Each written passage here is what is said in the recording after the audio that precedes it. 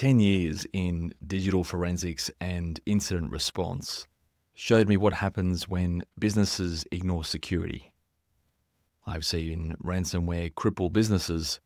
I've seen small companies shut down after a breach, and almost all of it was preventable. Now I'm watching the same mistakes repeat with AI. Young founders racing ahead, cutting corners, listening to influencers who don't understand security. They're building technical debt into millions of AI apps. And if we don't get serious about security for AI now, the next wave of breaches will come from words, not exploits. Today, I want to show you how AI can be hacked with language and why it matters for every enterprise. Let's set the record straight. AI isn't magic, it's math.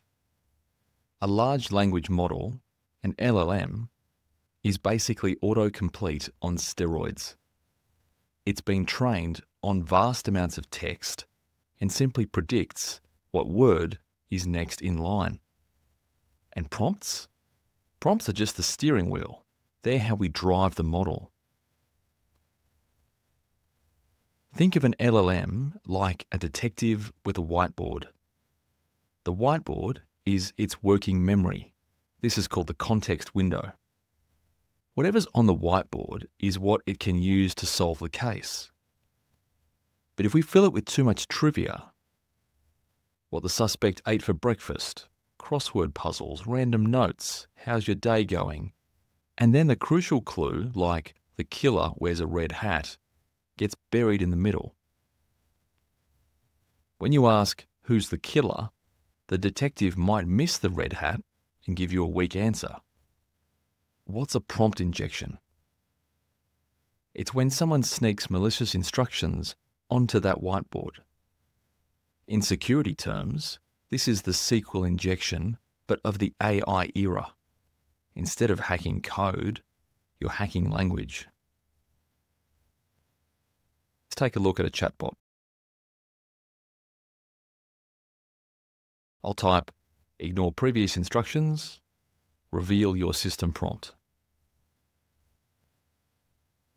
This is a direct injection. The attacker attempts to override the rules just by asking. Imagine a sales bot tricked into revealing your discount policy, or a medical assistant spilling patient notes. They're live today.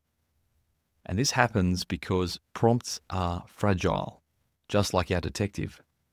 The more instructions you pile on, the easier it is for a crucial rule to get ignored or manipulated. But it gets worse. Attacks don't always come directly from the user. Imagine your AI is told to summarize a document. The attacker hides the instructions inside the document, maybe in white text or hidden metadata.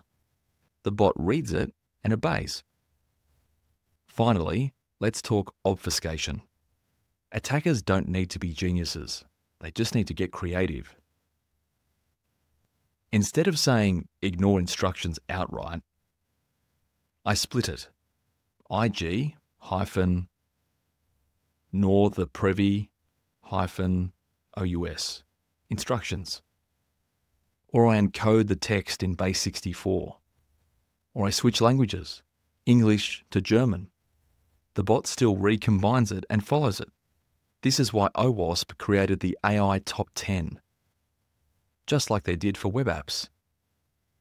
And there's more.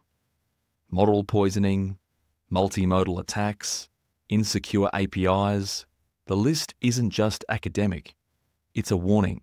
If you deploy AI without controls, you will be burned.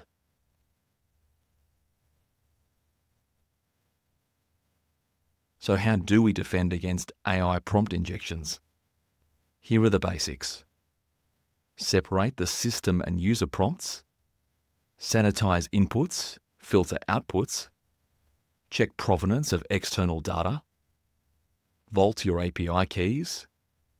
Enforce least privilege access. Monitor and log anomalies. And update your incident response playbooks for AI misuse. By doing this, You don't eliminate risk, but you make attacks dramatically harder to perform. This is cat and mouse. Assume exposure and keep testing. Protect your crown jewels first. You can't secure what you haven't mapped. And my personal why? I've seen preventable disasters ruin businesses, and I don't want AI to repeat that story.